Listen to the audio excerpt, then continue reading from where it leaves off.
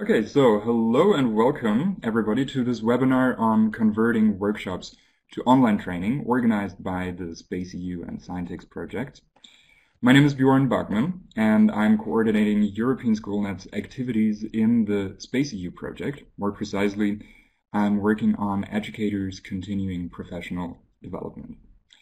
I will be the moderator for today's webinar in collaboration with Agata Gras, head of the Science Education Department at European SchoolNet.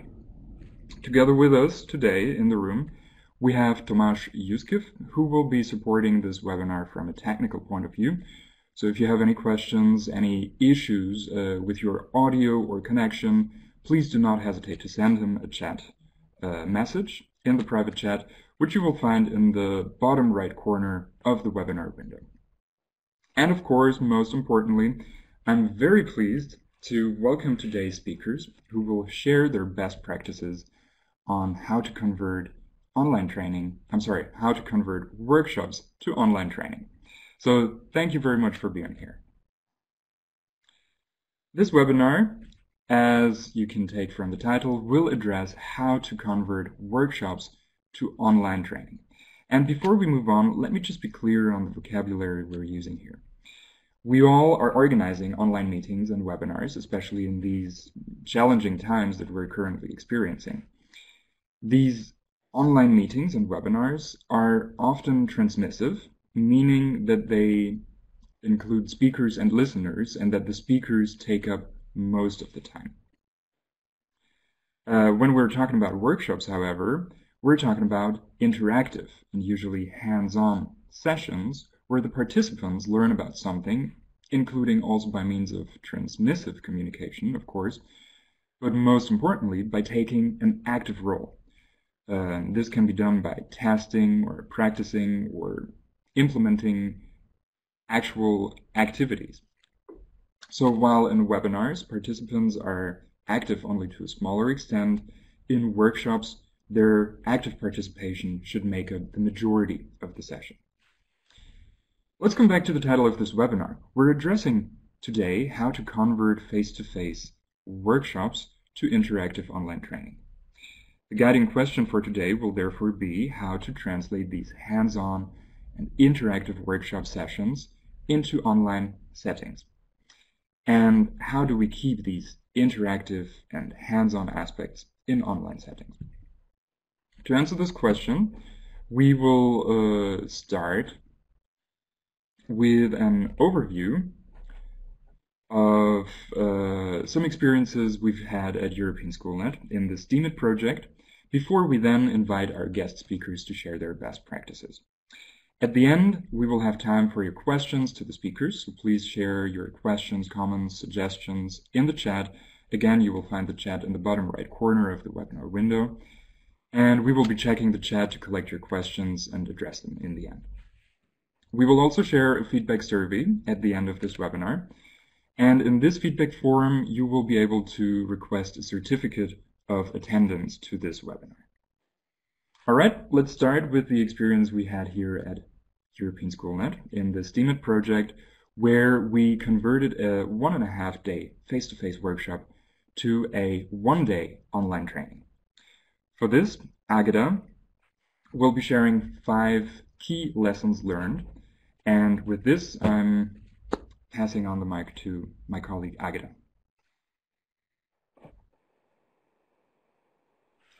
Good morning. So at the end of February, we had to convert a 1.5-day workshop in the Future Classroom Lab in Brussels to an online event. And we actually had 2 days to do it. Now, this was not a webinar like today's, which is mostly transmissive, but a hands-on training with discussions and many different sessions, where participants had to leave the workshop with clear tasks and knowledge of what they had to do next. From this experience, we found 5 tips that we want to share with you. And honestly, we're learning as we go, and we even had more lessons that we've learned in the last few weeks. You're all organizing online events, so we're all having to go through these at different times. Now, the very first tip goes not only for training online, but any type of event. But it's particularly important in a training because it's going to be a longer time, longer hours. So first of all, which tool are you going to use? There's many in the market, there's many different options, and all of them have different things that work well, things that are different, features. The important thing is, first of all, that you choose a tool that is easy for the user and does not frustrate them. Because if it becomes about frustration, then it's not about the content, it's just about the technology. And something we learned a couple of weeks ago when we tried to organize this webinar the first time, you always have to have a plan B. And the plan B is not only about knowing that you have a second tool, but being ready with it. Knowing that you might have to change at the last minute. In fact, I will also add that you should be aware when you're already live, so you don't end up commenting on things live as we were told we were doing 2 weeks ago, and we're just very happy we didn't say anything inappropriate. Now, the second tip I want to share is very important, especially for long-term online events, in particular training, and it's that you have to have a very clear schedule. And you have to respect it. Now, this is always important in live events, but it's very important in online events because you don't have the flexibility of saying, well, we'll just take a break now, because you don't know what their situation is at home. So you need to make sure that whenever the coffee breaks or the short breaks are scheduled, that's when they take place. Whenever the next session starts, that's when you should start doing it. It's very important to stick to that schedule and make it very, very clear. The next tip we want to share is that if you're doing an online training, this is all about how to do hands-on things as well. So you can schedule offline sessions as well. So even though it's an online event, online training, there's specific times when you're going to actually disconnect so the participants can do some hands-on work and then come back online at the specified time. The fourth tip is that there's a number of tools that allow virtual breakout rooms. So now we have 230 participants in this room. If we wanted to do parallel sessions, we would use a tool that allows to break up into different pieces, into different rooms. You cannot see me, but I'm actually doing hand gestures as well. And then in those rooms, you can have smaller discussions, smaller workshops, and then come back to the one room where you have the plenary. And the final tip is that you should have support person.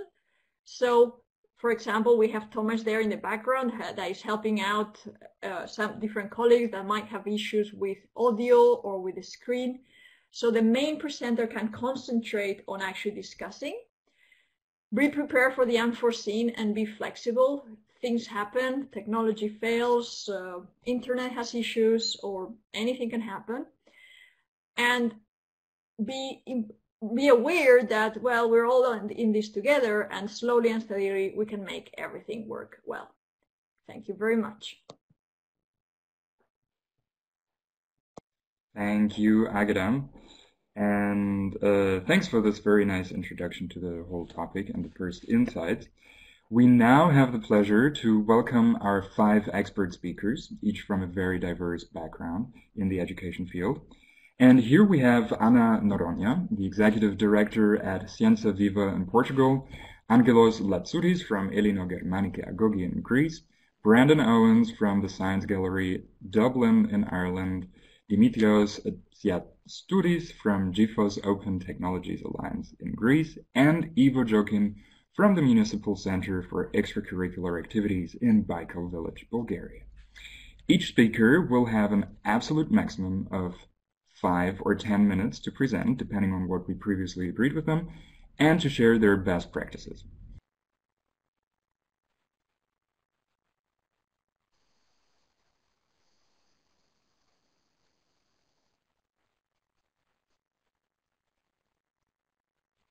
I have to say that we will be very strict with the time, so please be aware that we might have to mute them if they go on longer than agreed. And Again, if you have any questions, please feel free to share them in the chat window, and we will address them later to the speakers in the Q&A session.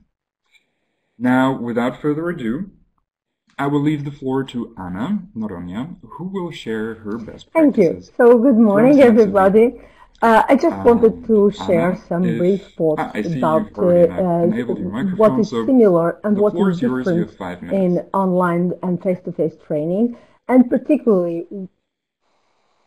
Yep. Oh, I thought it was on. I'm sorry. Okay, is that okay? Do you want to turn on your webcam? So I just wanted to share with you some thoughts about what we feel are the best, the largest differences between face-to-face and online, and particularly in this situation that we are living now about this lockdown due to COVID. So could you please pass my first slide? Okay, thank you. So, in the traditional face-to-face, we are very aware of the demography we want to reach, and we search for it. We adapt for it in terms of level of content and language and the tone of communication. We do not, well, every one of us knows this. We also know that who is our audience, and we can monitor the audience eye to eye constantly, so we can see if the audience is understanding, if they are enjoying, if they are not enjoying and looking to their mobile phones, etc. So we can monitor their reactions. And also, and this is a very, very important question regarding particularly SpaceEU, we can address underrepresented or underprivileged groups. We know that when we invite, make the dissemination of some event, we know that there are some groups that it is difficult to reach out. So we also know that we have to work with associations, public authorities. We have to do something towards them, like, for example, supporting the travel to address these communities. This is easier to do in traditional face-to-face than in a webinar or an online activity. Now, we also have the online in usual times. What do? We have to create activities for the demography we want to address. So it is not easy to adapt simply face-to-face activities to online. We have to take into consideration that this is a different way of communicating. And a very important aspect is that we do not have an audience. Right now, we have people listening, but you are not talking to each other. Maybe there is some activity in the chat, but there is not eye-to-eye activity or comments or reactions within the listeners. So the listeners, each listener is an individual listener. So it is different from an audience when we are in a room. And again, we have that main difference with face-to-face activities is also that web activities are not so inclusive because, we know that many people still don't have access to internet. I put here a survey today because it was supposed to be in the first date this was scheduled, but it is pretty recent that even in Lisbon, which is the country's best region for connections, not all children are connected or have computers at home. So these are difficulties that we have to bear in mind. Just to end, what can we do now with COVID? So COVID puts an additional stress, an additional difference into online. So it is different to be online from face-to-face, and it is different to be online with COVID. Because families are locked down at home, So it is more difficult to target a specific audience. So what we have been doing, and also people are very stressed, they are doing a lot of course at the same time, like learning at home, working from home. So there is teleschool, telework, all these going on at the same time. So what we thought was give them something that they need, give them something that is relevant for them. And so, for example, we came up with this Ciência Viva em Casa, meaning lively science at home, which are offers of activities, short videos, quizzes, things that you can do at home in family and whenever you want. Another important thing is social media. Social media, you can engage people at home. I'm sorry, I'm having some noise, but I'm just finishing. You can have people at home engaged in an asynchronous way. So you can use, and you can monitor, you can address different demographics by using different social networks. For example, the social networks that you use, for example, in Facebook will be different from the social networks you use in Instagram or in other social networks that you know are specifically used by children. So you can control a bit the audience you are addressing by using the suitable networks. And the advantage of social networks is that they can be addressed asynchronously. So whenever the family has a break, whenever the child has a break from teleschool, they can go into their favorite social networks and engage with you and be engaged with you. So I think this is all that I wanted to share with you. The Ciência Viva in Casa has been a success. There are lots of hits, lots of people using them. And so I thought this experience might be relevant for this. All right. Thank you so much. And thanks for your presentation. I think it was very interesting. And we will now move on to Angelos. Angelos Latsouris from Elino Germaniki Agogi. Please enable also your webcam so we can see you. And your microphone, I think we can hear you already. Okay. Perfect. So, thank you. Angelos, the floor is yours. Good morning. In the middle of this pandemic, I just hope you and your loved ones are healthy and safe. My very short presentation here is about workshops that are about teachers and are transferred from hands-on to online. Can we move to the second slide, please? Oh, sorry. Okay. Okay. So I have distinguished the trainings in two categories, two broad categories. The one they're both online. Some of them can be also offline, but the main difference between them is the following. The first category that you see here requires doing an online activity, a live activity, like visiting a site or taking action, collecting real data, and analyzing it. Not in real time, but the collection of data could be in real time.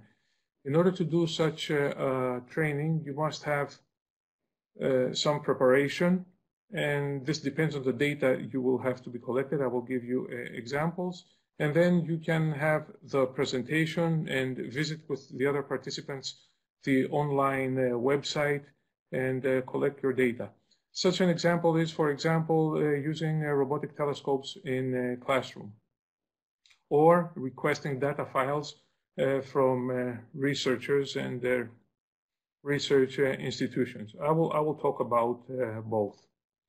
So for the robotic telescopes, you can select a telescope and sign for some time, get some time for observation, and then together with the participants, follow the instructions and log in and use the robotic telescope to, for example, select an image.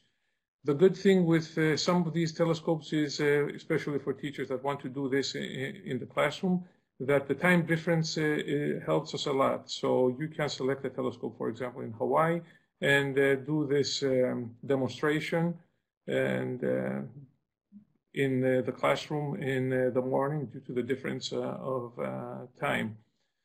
So this is one category where you have to pre-organize and ask for time to use the telescope so you can do it with participants. There is another category where you can, instead of having a live observation, you can request some data. This sometimes has to be done also ahead of time before you do the workshop with the participants. For example, if you want to do an educational scenario about the craters of the moon, you can go, for example, at Observing with NASA website and request an image of the moon. You can do this 48 hours before, and you just send an email and say, I would like an image of the moon today, and then you will receive it within 2 days in your email. So this is one other type of activities that you can do. Of course, you can also select a series of images either beforehand, so you can select them and store them and do the activity in the classroom. For example, if you want to study the rotation of the sun and you need pictures of the sun, so you can observe and you can measure how the sunspot moves, and so you can, in this case, you can ask for pictures for 5 consecutive days of the sun and use them in your workshop. So this is one thing. Another type of activities that you can do online is going to some websites and collecting some parameters. For example, there is the Eratosthenes experiment where you want to measure with your students the circumference of the Earth. In order to do so, you need to know, for example, the location, your location. So you can go, in our workshop, we go with the teachers on a specific website like MapMaker. They can find the coordinates of their school. They can also find the distance of their school from, for example, the Ecuador, if we're talking about the equinox day. They can also go in some other softwares, some other websites, and locate the total noon, which is basically when they will have to take their measurement. In these type of activities, you can either, as Ageda said, you can either stop and then go out and make your measurement and come back and perform the analysis, or you can give all the information, explain to the teachers the process, how they have to do it, and just select some existing data, some old data, and do the analysis with them step by step to show them what they have to go through with their students. And then you stop it there. The teachers go and they perform the activity with their students. They collect the data, they analyze it with the data that they collect during during the day that they select to do the experiment.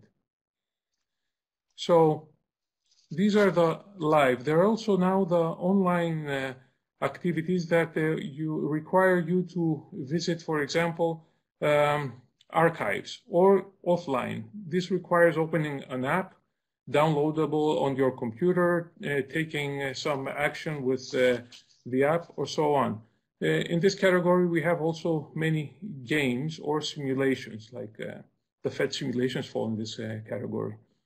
So here, in terms of preparation, you have to send, if it's a small app, you have to send the app to the teachers. You have to ensure them that the app is safe for them to be downloadable on their computer. And you can let them play with it like a few days or 1 or 2 days before the event, before you do the actual activity with the simulation. So if it's not a downloadable app, it can be a link. And that you can send, or some videos. So during the training, you show them how the app works, even though they have practiced with it a little bit. You guide them through the analysis and you can run the application, collect data, do the simulation, and so on. Some activities that fall in this category, for example, is if you want to do an activity of colliding galaxies. You can use a simulator and you can show them how they can do it. Another activity is if you want to send, for example, you want to see when is it the right time for someone to send a spaceship from Earth to Mars. So there are these simulators you see on the left screen that show the rotation of the Earth and Mars around the Sun, and you have to play this game and see when is the right time to launch your rocket. Of course, you can also do a combination between the first case and the second. For example, you can use robotics telescopes to capture an image of colliding galaxies, and then you can go into an offline activity where you can simulate these crashing galaxies. There are also some here, you see also, I just put there one app, maybe you know this app, The Scale of the Universe. You can also have these type of apps, as I said before. So just to close to conclude, I would like to say, and as Agida said and talked earlier about virtual breakout rooms, you also have the opportunity, if you use the right tool and if you have access to the right tool, to do collaborative workshops, like workshops where you can divide the whole group into subgroups and let the teachers, for example, run the workshop as a team and present their outcome also as a team. An example of this is something that we do, like storytelling about a trip to Mars. This is when the teachers form a team, and at the end of the workshop, they develop their own short story with the characters following all the steps of storytelling, and they present it as a team. So to conclude, in SpaceEU, we had last year a very successful summer school. We will not have this summer school this year, but in order for us to practice what we preach, we will try to do some workshops, and you will be informed by EUN, and we will run these workshops in July, and they're going to be open and online for you. Thank you. Thank you so much, and thanks for these very... Yes, it was perfect. You were just in time. Thanks. So, and this, I think, was a very nice example of hands-on online solutions that can be used by anyone. So thanks for your presentation. And for everyone joining us today, please don't be shy and share your questions in the chat so we can address your questions and comments or suggestions to our speakers in the end. Now, we will move on to our next speaker, Brandon Owens from the Science Gallery in Dublin. So, Brandon, I see your microphone is already enabled. If you want to enable your webcam, now would be the moment. Perfect. So we can see you. And then I leave the floor to you. You have 5 minutes. Fantastic. Thank you, Bjorn. Good morning, everyone. I'd like to also say, as well as Angelos, that I hope everybody is safe and well in these trying times. I arrived into my job at Science Gallery Dublin for about 1.5 weeks of being in the physical building before coming home to work from home. So it's been a very interesting time. The interactions I'm about to tell you about are a slightly different context. So I first of all wanted to introduce that. Rather than an educational workshop, the context for the experience I have had is around training partners for an EU project. So people like yourselves who are trying to run projects, and the goal of what we ran was to replace an on-site workshop with an online workshop. But it wasn't just a webinar. It was meant to have a lot of interactive activity and consisted of 21 participants across 9 partner countries with Science Gallery hosting in the virtual world as opposed to the physical. And we had lots of time zone variations. So Agatha at the very top said timings are very important. Where you place your training, depending on how far the scope is very, very important. So we had time zone variations of GMT +1, +2, and +3. And just to give a little idea of what we were intending to cover for that online activity and online training, we definitely wanted to include an icebreaker, which is much easier if you can do it physically in a room, but we wanted to emulate that in the virtual space. So you see a picture here of a famous park in Dublin, Phoenix Park. And we just asked a simple question: what animal did you wake up as this morning? So something fun and light-hearted, and I think it's very important to keep that in your training or in your workshops to be able to keep the momentum going and keep the atmosphere light as possible. And I'll come back to what tool we use to do that in a moment. We wanted to get some feedback on a draft survey, so a document we wanted to send out, so we wanted to get some level of feedback. We wanted to use some different stakeholder tools training, so using maps that would have been used with stickies. So what I'm about to tell you, and this included, is something that's applicable to any time you want to add stickies to something, make ideas, decide directions, that sort of thing. We wanted to review the training format and the duration, and the most important thing is we wanted to be low on presentation and high on interaction.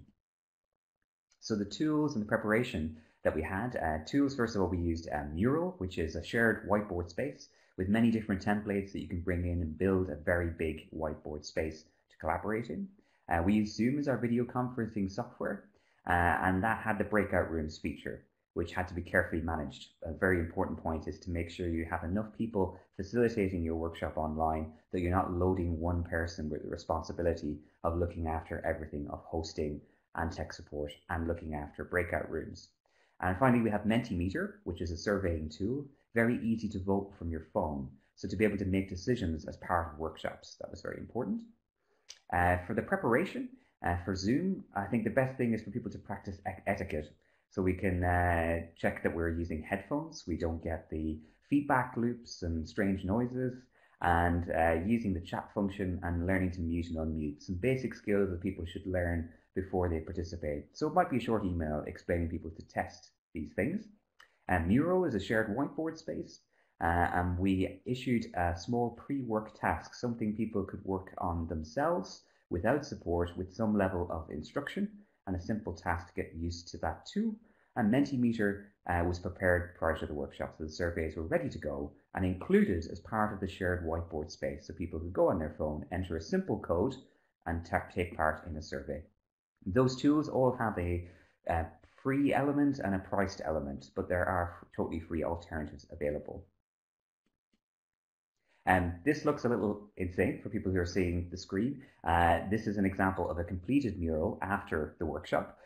But the important thing about the shared white space is that you zoom into one small area and you work through it one step at a time. But the most important tool that we have is that it allows you to double click and add stickies anywhere, just like you would have post-it notes in real life. And that can be applicable for so many different situations. So very, very useful to use. And this is what it looks like when it's complete. It can be exported as a PDF.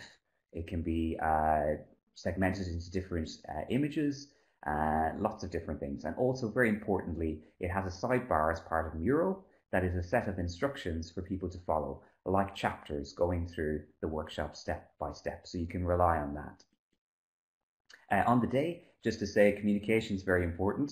There's familiar traps of video conferencing. I would very much recommend that you focus on either task or talk. Don't try to do both at the same time.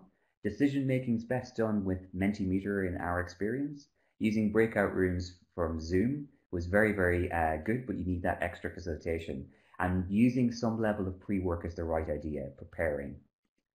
So I'd like to end just by saying that we evaluated our sessions. So just to leave you with a little insight into how that went, if you can see this on your screen, of how helpful we found the workshop, how easy it was to use Mural, how easy it was to use Zoom, and how we'd rate the length of the workshop. I think it's very important to gather your feedback.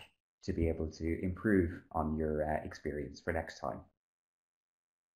Thank you. Thank you a lot.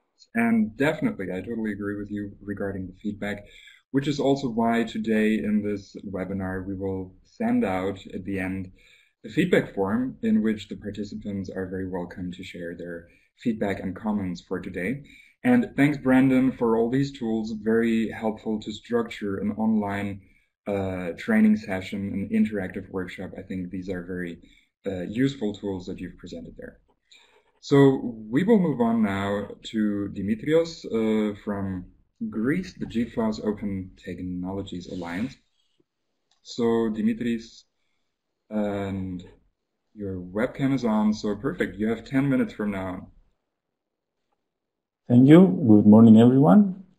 I am Dimitris Tiastoudis from Thessaloniki, Greece. I'm a PhD candidate researching didactics of physics and also a science teacher in secondary education in School for Deaf and Hard of Hearing students. I'm here today to present you one of the greatest plugin activities for Moodle, the workshop activity. This presentation cannot be a tutorial on workshop because of time limitations, and consider it as just a banner shouting that if you want to convert a workshop in an online activity, you must search for the workshop plugin for Moodle, and I will show you where and why to do this. Moodle is an online course management system, and that's something that either you are familiar with the term or it doesn't mean anything to you.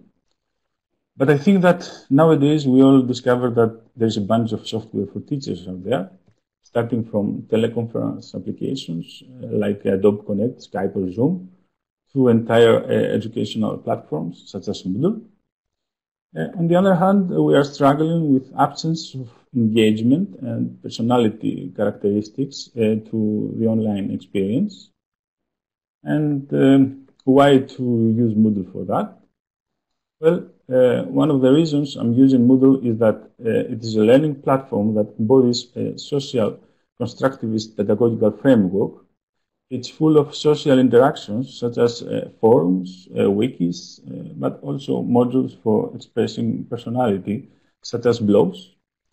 And although it is 20 years old, it is more than flexible, and of course it's open source.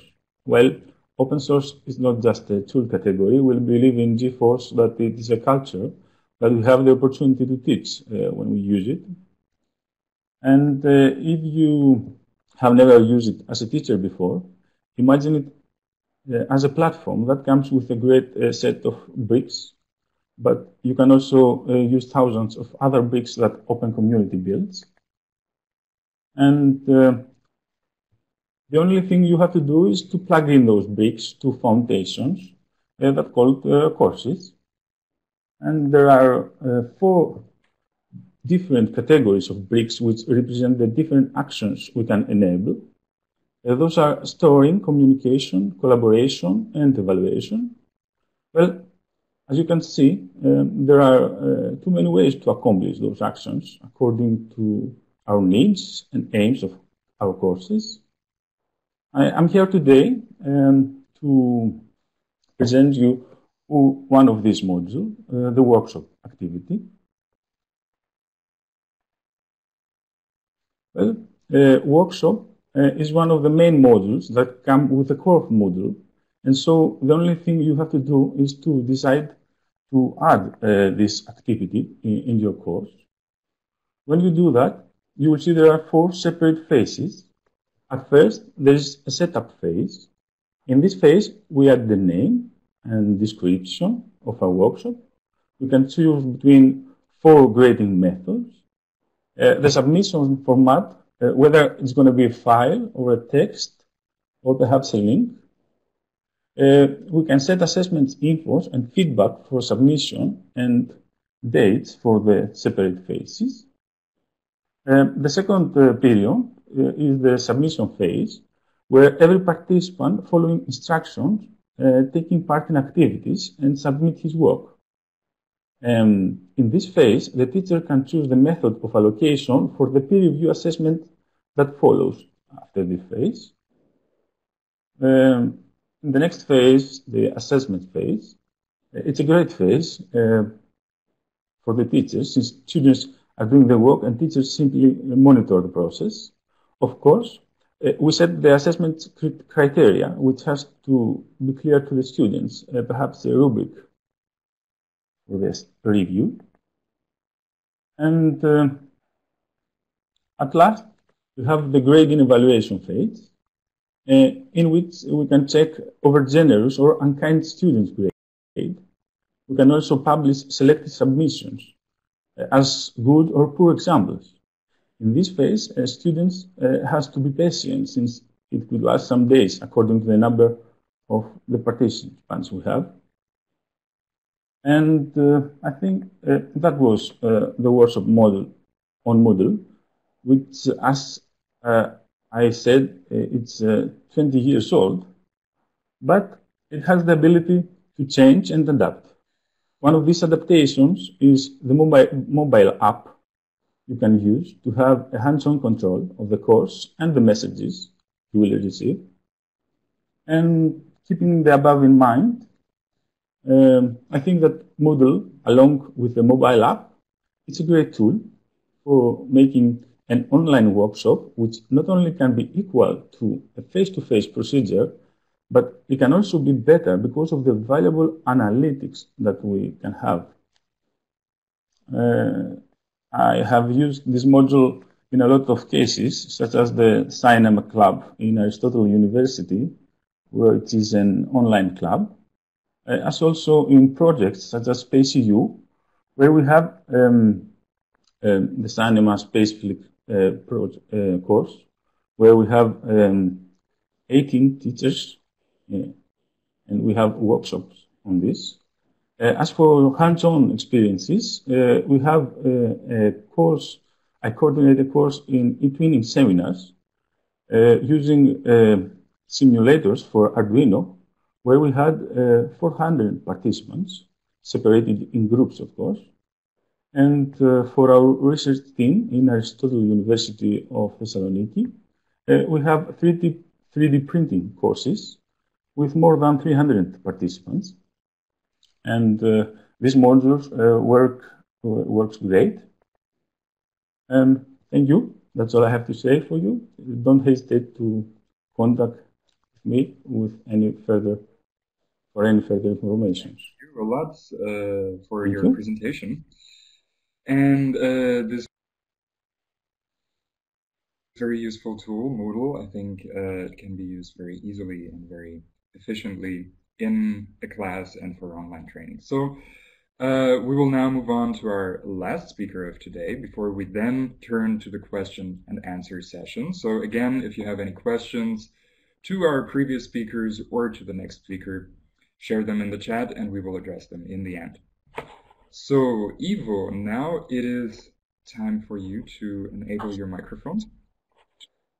And if you have a webcam, then you can also turn it on, but I believe there were some difficulties, so if not, let's keep it like this.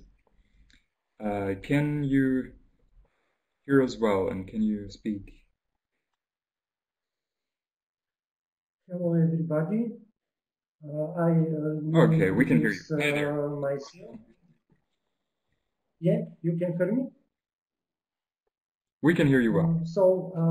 I'm a science teacher, astronomy, physics, biology, and the director of Municipal Center for Extracurricular Activities in Bulgaria.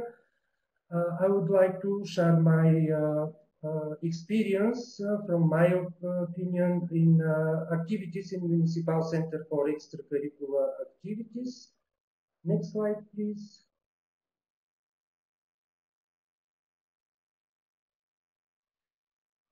So, from my experience, technical requirements: prepare online meeting as it were going live. Good internet platform, of course, and settings, who, what, how will access be, and also send prepared materials This is link, homework materials. I will explain in next slide, please.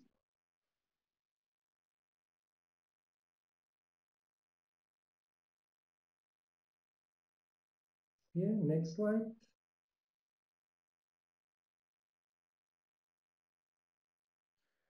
And this is two parts of the online meeting. For example, this is a pedagogical approach. Duration not existing 15-60 minutes.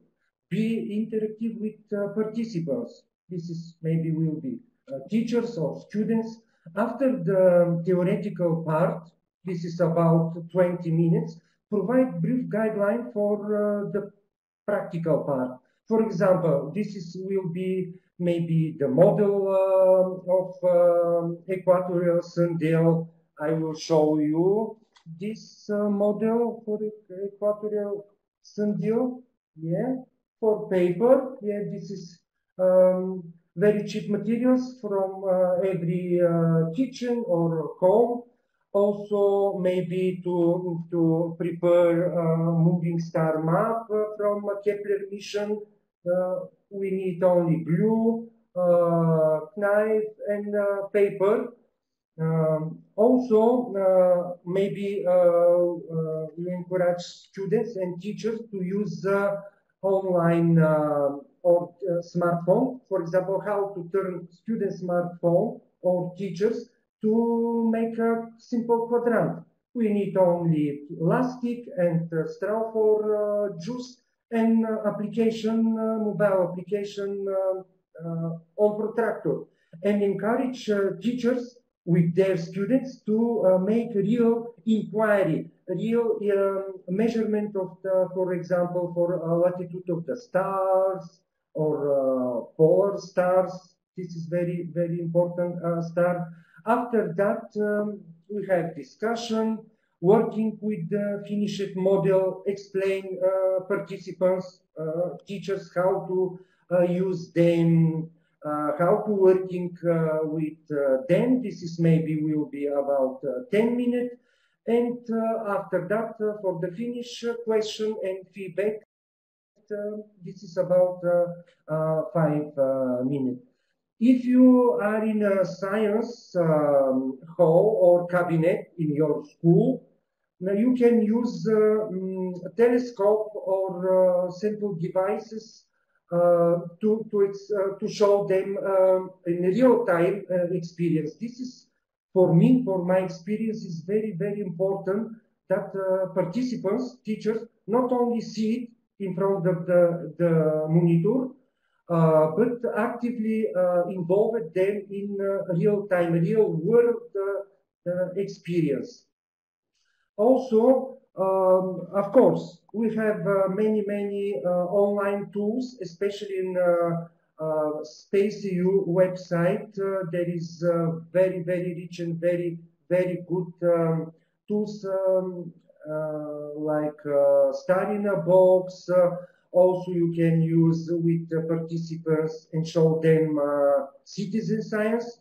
Of course, this is very important. In real time, you can show them, for example, augmented reality with, for example, this is from Planetary Institute, how to explore moon with your telephone, with mobile telephone. I'll try to show you how it's working. Are you see? Yeah. You can see the moon, of course. Yeah, you can see the moon. And with students, this is very fun for teachers. Also, you can use ready materials. For example, this is pizza box and how to show students with disability. For example, with eye disability. This is very simple and very easy to prepare model. Our Earth, this is tactile model for students with eye disability, and also it's a box spectroscope. You can use this piece from old CD. Thank you for your attention. And thank you, Ivo, for your presentation. Now, I just want to mention we will share the recording and the slides of this webinar with you and everyone in the follow-up email and on the respective projects websites on Scientix and SpaceEU. So if you had experience over the course of the webinar seeing the slides or seeing the videos, anything, then you might want to check out the recordings that we will make available in the following days. Now, at this point, we will turn to the question and answer session, and I will hand over the microphone to my colleague Ageda, who will moderate this part. Thank you, Bjorn. So our first question is for Anna, where they were saying that their web activities are not exclusive, according to what you mentioned. Can you share an example of activities that can be done online instead?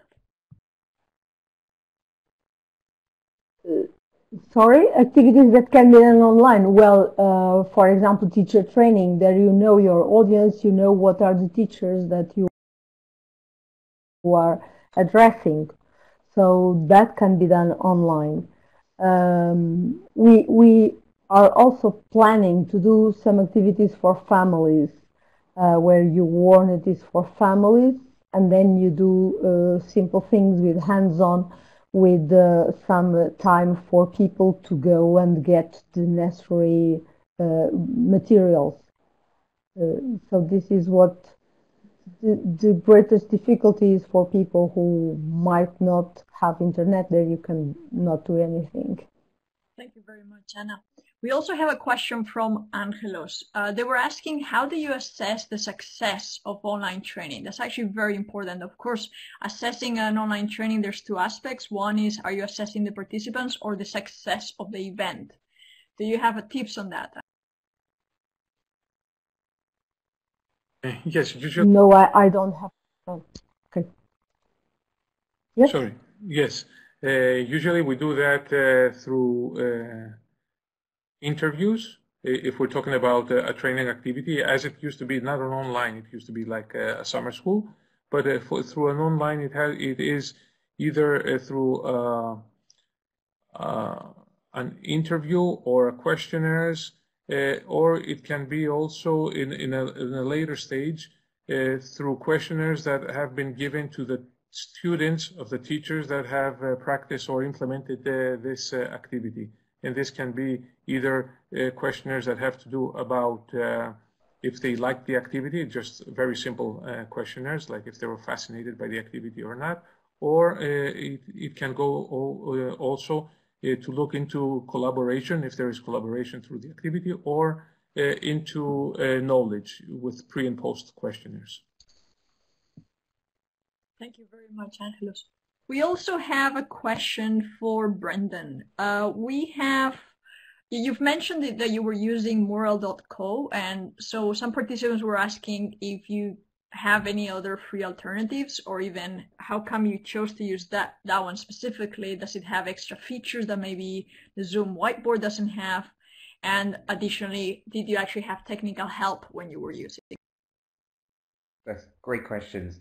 I guess I experimented. The first thing I did was looked for, and I know it sounds a little naff, but I looked up free online whiteboards and looked for those tools. And it was another EU partner in Italy, Rosario, who pointed out Mural, and I'd come across it being advertised. The thing that swung it for me, being very honest, in the time that we're in, is that their 30-day trial was extended to 90 days, which already was very good, but also it has a lot of design thinking templates built in, so that you can drag and drop those templates, which I found very, very useful to have. Some of them were actually matching some of the thoughts that we're having independently about what tools we would use for the training. And yeah, a lot more functionality. But in terms of free tools, I can only say I experimented with one or two things at the time, but I can't even remember just off the top of my head right now which ones they are. But it was simply a case of going free. But I would advise whatever website you end up with, check the pricing, to make sure that free doesn't just mean a free trial, that it genuinely is a free tool for extended use. Sometimes they're advertised as free when they aren't. Thank you. That's very true. Now, we also have a question for Dimitrios. Now, you were mentioning about your workshop. Was it purely transmissive when you were using Moodle, or can the participants interact and add their own ideas?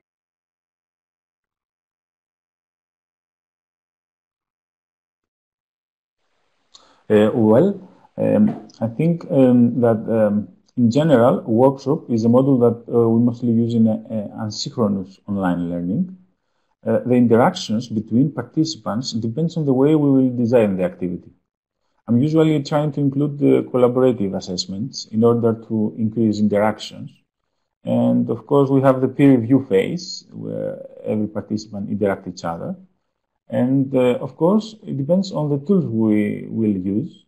For example, in Arduino course, we have simulators in designing circuits in Tinkercad. And so we asked from the participants to give their own ideas in some assessments. And so it can be collaborative if you design it to be.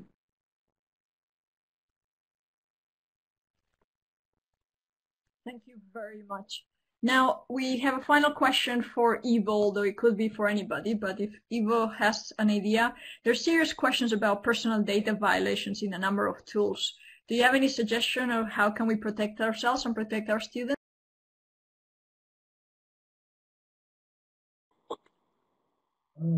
For my opinion, this is in a platform which we will use.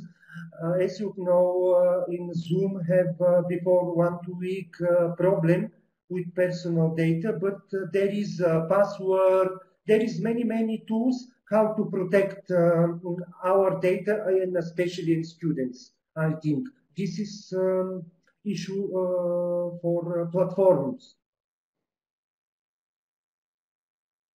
You're absolutely right. Like Ivo was saying, that's something that we are responsible also for checking the different tools. And it's not only saying, yes, they're okay. You actually do need to read the pages, not only on price, as Bernard was saying, but it's also about how is the security there and how do they handle GDPR there.